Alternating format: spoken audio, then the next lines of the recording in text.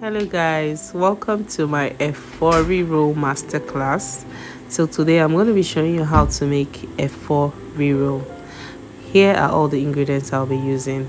I'll be using shoko for this recipe, palm oil, my smoked panla fish, goat meat chunks.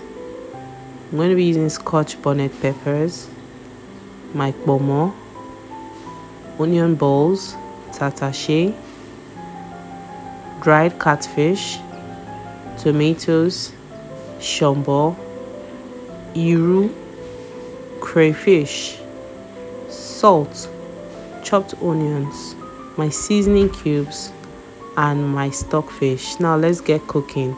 So first I'll pour some boiling water over my shoko leaves and I'll let this wilt for 5 to 10 minutes, and I squeeze out all the water and keep aside. I also rinse off my stockfish with the hot boiling water to make it clean and ready for use.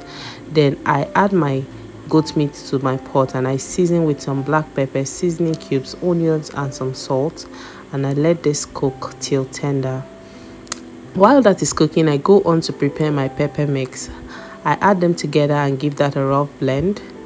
I come back to my pot, add my Ponmo and my stockfish. This is because I don't want my Ponmo to be too soft.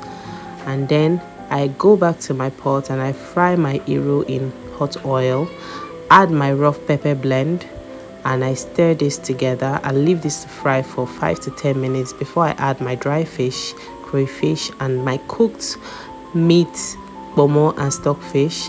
I add my dried smoked fish to that as well, and then I add a little bit of meat stock and I give this a good stir and let this cook for another 5 to 10 minutes with the lid on.